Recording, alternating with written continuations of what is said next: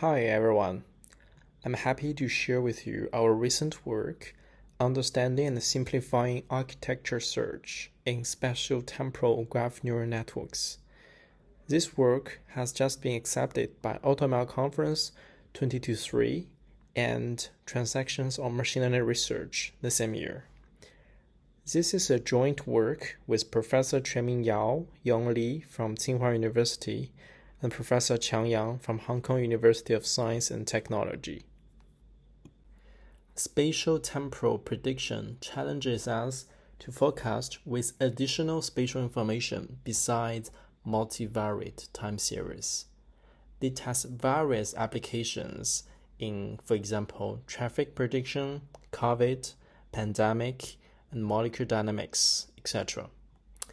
There are many applications related in traffic services such as mobility, delivery, and maps that require us to have a precise spatial-temporal forecaster. The forecasting problem can be formulated as below. We have a graph G of node set V and edge set E. We have adjacent matrix A of shape n by n.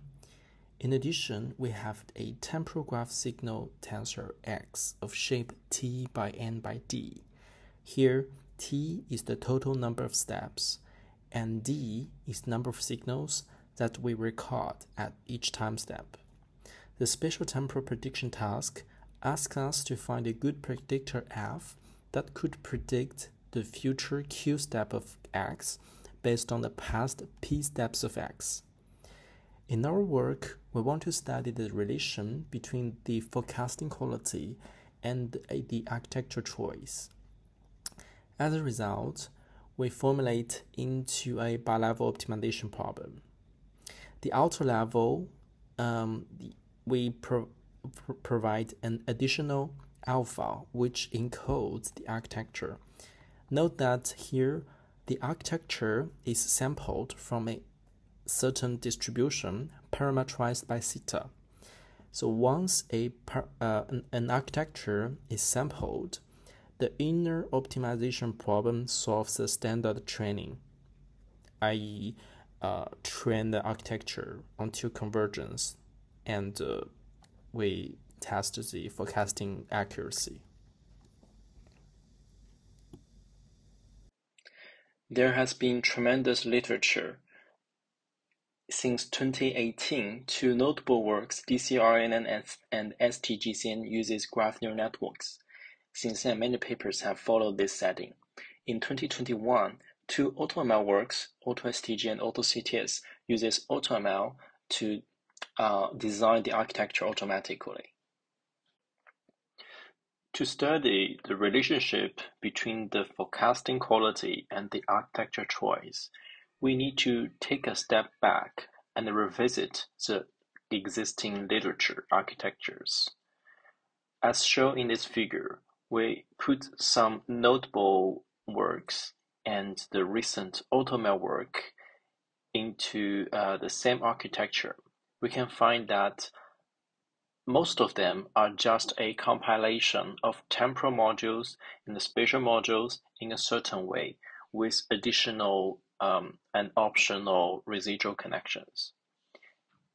As a result, we propose a unified framework that allow very flexible design choices, including different spatial design choices for each module and optional residual connections from anywhere to anywhere.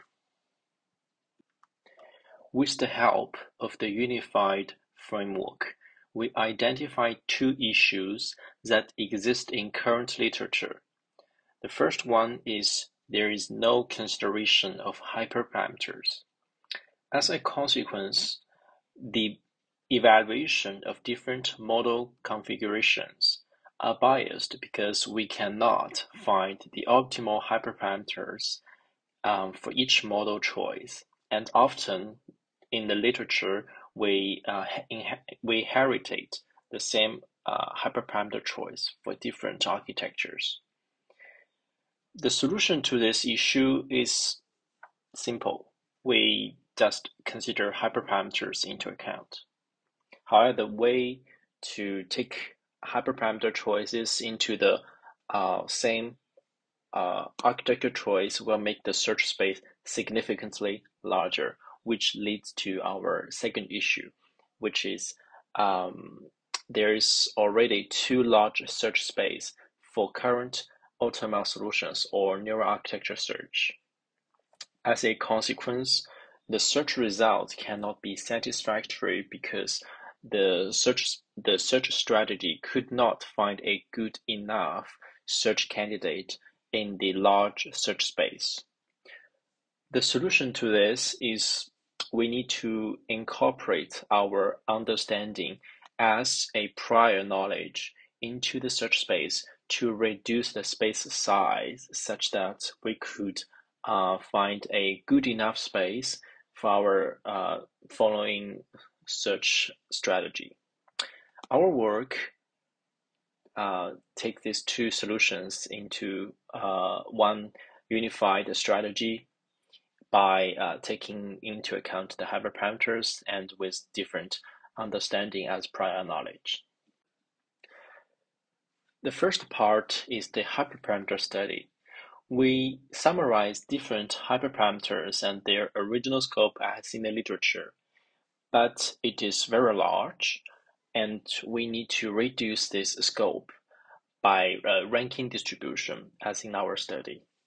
For example, in the case of figure A, learning rate, we iterate each choice of the learning rate, like 1e minus 5 until 1e minus 1, but keeping all the other hyperparameters sampling from a certain distribution, whatever it is, discrete or continuous.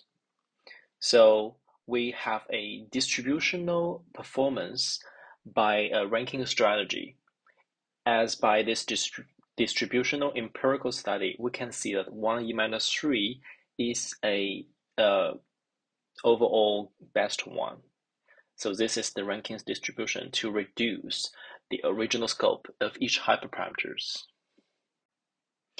As in the spatial-temporal architecture choice, we consider two very specific design choices, which is the spatial-temporal module order and the skip connection, which have not been very carefully studied in the literature.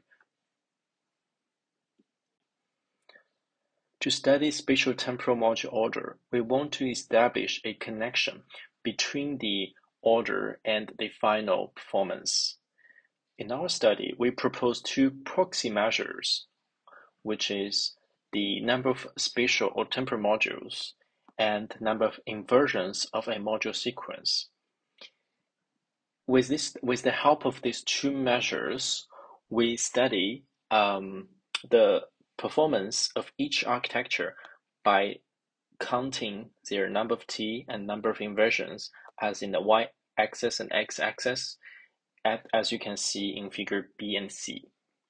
With tremendous sampling of the architecture performance, we can see that a Cherry region triangle somewhat appear universally in different data sets.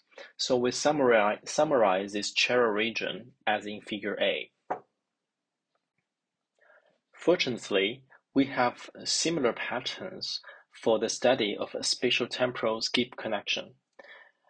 Here we propose two other measures, which is number of paths from the input node to output node as in a directed acyclic graph, and the second one, average shortest length of each node to the output node. Again, we put them into the x-axis and the y-axis and sample tremendous architectures, and we find another triangle appear, as summarized in the figure A. So these two Cherry region triangles show that with architectures located in these triangles, they are good architectures as by our empirical distribution study. And these are our prior knowledge of the search space, which could be used further to reduce the search space for improving efficiency. To further showcase our findings, we put all these understandings into a simplified but very strong baseline. So a space of spatial temporal order in the clip is first sampled, and we have a simple check whether it is in the channel region.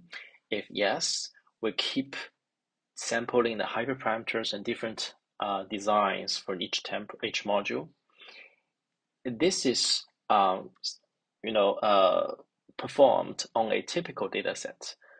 Afterwards, this good candidate will be evaluated on different data sets to show that it is very general architecture that can perform well on various data sets. So we perform our search on only one of the dataset, PMS08, and use the same architecture for all three datasets. We show that even in this case, our searched architecture performs either the best or the second best among all the baselines, and especially notably for AutoCTS, which is a work on AutoML as well. It searches for each dataset a different architecture, which is very time-consuming.